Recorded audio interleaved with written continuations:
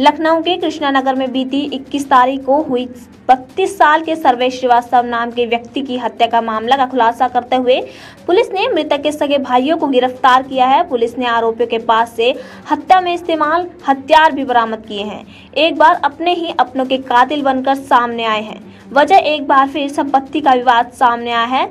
मामला लखनऊ के कृष्णानगर इलाके का है, जहां बीती 21 अगस्त को सर्वेश श्रीवास्तव नाम के एक व्यक्ति की हत्या कर शव बेड के नीचे छुपाने वाले आरोपी और कोई नहीं बल्कि मृतक के सगे भाई अशोक और संकेत हैं, जिन लोगों की जमीन पर मृतक सर्वेश ने कब्जा कर रखा था।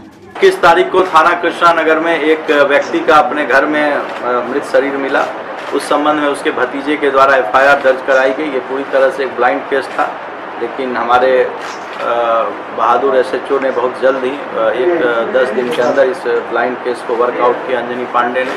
और इस केस में एक बहुत ही सनसनीखेज यह वारदात रही, जो कि मानव मूल्यों पर प्रहार करने वाली थी कि इनके भाई, सगे भाई जो दो थे, अशोक श्रीवास्तव और संकेत श्रीवास्तव, जो आपके सामने अपराधी के रूप में इन दोनों भाइयों ने अपने भाइयों का कत्ल किया।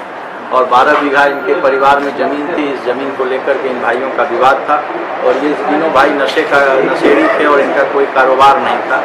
और जो मृतक था वो भी बेरोजगार था और ये दोनों भी बेरोजगार थे। और नशे की हालत में बाइक रखने को लेकर इन लोगों में झगड़ा हुआ और उसके बाद इन लोगों ने उस हथौड़े से इसको मार दिया और उसकी जो मोबाइल बरामद हुई है मृतक का, मोबाइल को फेंक दिया। मृतक की मोबाइल भी अंजनी पांडे की टीम ने बरामद की है और इस तरह से ब्लाइंड केस का हमारी टीम के द्वारा खुलासा। रिश्तों के कत्ल का ये कोई पहला मामला नहीं है। संपत्ति का विवाद पहले भी कई बार अपनों के कत्ल की वजह बन चुका है।